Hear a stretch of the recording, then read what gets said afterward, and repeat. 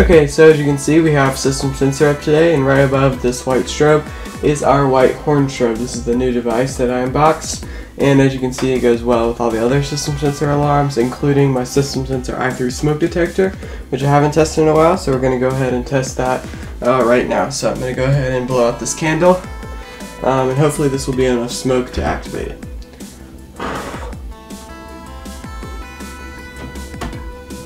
Just going to put that right there, and hopefully that will activate.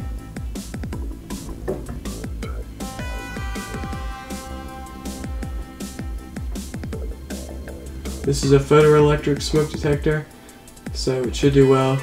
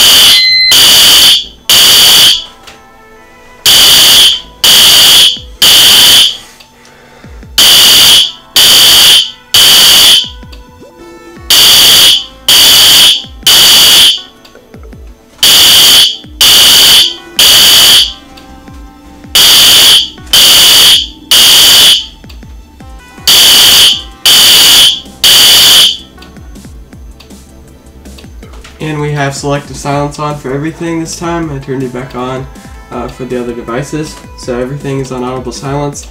And yeah, as you can see, that was enough smoke to activate the i3 detector, and that set off all the fire alarms. So now what we can do is potentially re-alarm with our BG12, the regular one, as opposed to the BG12L, and let's go ahead and do that now.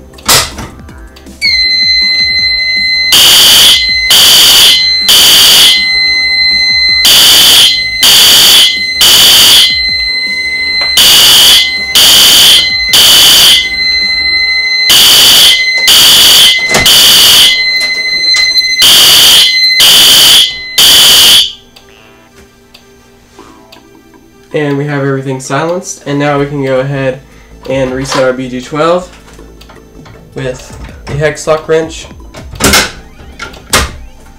And let's go ahead and lock it back. There we go. And let's go ahead and take off our system sensor i3 and try to air it out a little bit just so we don't get it to reactivate. So let's go ahead and take this off. It is going to go into trouble because of the way it's wired. Yep. I'm just going to try to blow that out a little bit just to make sure that there's no extra smoke in there and it won't go off again when we try to do it again. Okay, so I'm going to put that back on the base up here. You can see there, and the trouble automatically cleared itself. The only thing we have now are the two fire alarms from the 2-wire detector, system sensor 2WB, and the Firelight BG12 pulse station on zone 4 and zone 5. So now let's go ahead, and since those are both aired out and reset, when it comes to the pulse station, we can reset the entire system.